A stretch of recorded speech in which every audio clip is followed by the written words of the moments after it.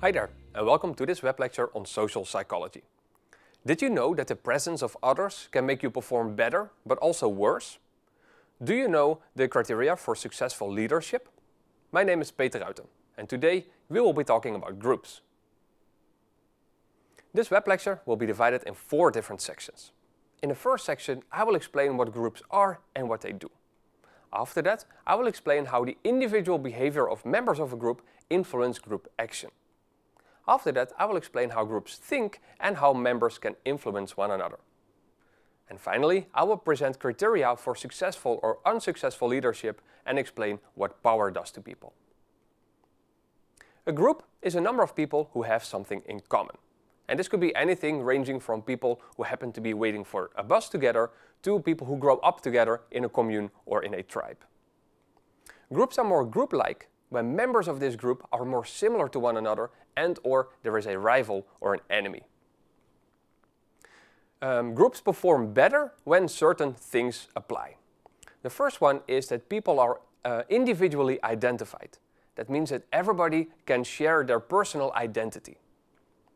Groups also do better when members in a group are flexible to adopt different roles. This means that if there are many people who have the same profession or the same role, they should be able to adapt this and to change this. A group also does better when there is a shared group identity. For example, when you together support a sports team or a political party. Many things can explain how people behave in groups, and we can define them in theories. The first one is what we call social facilitation. This means that the presence of other people increases our performance on simple tasks. This is opposite to social inhibition, in which the presence of other people decreases our performance, in this case on complex tasks. The key issue here is that the presence of others increases our dominant response. And the dominant response is more likely to be correct if we do a simple task, and it's more likely to be false if we do a complex task. Another theory that explains group behavior is social loafing. This means that people tend to reduce their effort when they are working in a group. So when you're doing a task by yourself, you're more likely to put more effort in this task compared to when you are doing it together with other people. This social loafing could lead to the bad apple effect, which essentially means that if you have one social loafer in a group, this group is more likely to have other social loafers as well. When groups work together on a task or a project, they often apply brainstorming, a form of creative thinking in which all members are encouraged to generate as many ideas as possible. However, this process has a number of downsides. First, when people work independently, they produce a surprisingly accurate average. But when people in a group follow each other, this advantage is lost. This in turn leads to a loss of independency, because they build on each other's ideas instead of working out new ones. This together leads to a decrease in performance. If performance were the only measure, brainstorming would only have negative effects. Luckily, there are also some benefits you can achieve through brainstorming. First, people enjoy working together. It gives them a feeling of togetherness. This in turn satisfies our need to belong, which I discussed in web lecture 11. Finally, people feel more confident about themselves when they brainstorm in a group. This enjoyment and other psychological gains may explain why we are so eager to work in teams. Members of groups can influence each other in many different ways. And the most common theory to explain how groups think is groupthink. Groupthink is a tendency for group members to think alike or to agree with one another. This tendency is higher when you have a similar group to start with. So if members of a group already have the same values and norms. This tendency is also higher when there is a strong directive leader, because people then tend to agree with this leader and therefore all think alike. Groupthink is also more likely to occur when a group is isolated from other people or other groups. So they are less likely to hear arguments from the opposing side. Groupthink could lead to group polarization. This is a shift towards a more extreme position. So if you start a discussion where you lean slightly in favor of a certain position, then you're very likely to end up being strongly in favor of that position. Group polarization is influenced by the two different social influence types. The first one is informational influence.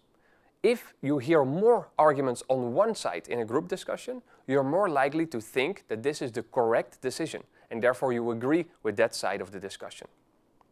Normative influence occurs because members of a group seek acceptance by agreeing with the majority.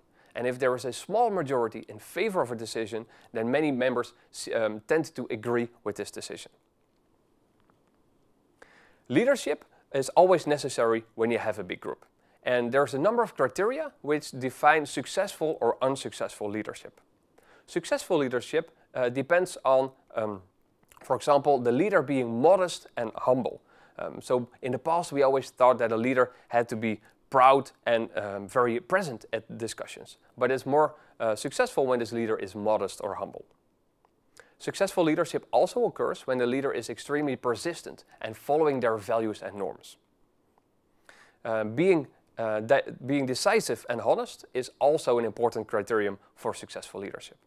And finally, having a clear vision for the future defines whether you're a successful leader or an unsuccessful one. This unsuccessful leadership has been shown to be related to a number of different factors. The first one is when a person is promoted above their abilities. So they're not really competent enough to be a leader in this group. Unsuccessful leadership also occurs when the leader is failing to make a good team. So if you appoint members of your team based on loyalty and trust, then you're less likely to have a good team when, compared to when you appoint members of this team based on competence. Unsuccessful leadership also occurs when you have poor interpersonal skills. So when you're not strong in communicating with others or persuading others about your ideas. You're also more likely to betray people's trust. And if people don't trust you as a leader, then the group is not working properly. Power is having control over other people's behavior or the decisions that they make. And power has a number of different effects on people. First, it makes us feel good when we have power. And this could lead to us focusing more on rewards and punishments rather than focusing on building relationships with your team members. Power could also lead to you relying more on automatic processing and not really deliberately thinking about the decisions that you have to take. Finally, having power removes a number of inhibitions that you have, and this could lead to making very bad decisions. To wrap up this web lecture, I have explained to you what groups are and what they do. I have showed you the different theories that explain group action. I've showed you how different group members influence each other by explaining how groups think. And finally, I've showed you criteria for successful and unsuccessful leadership, and I've explained what power does to people. That was all for today. Thank you for listening and hope to see you again soon.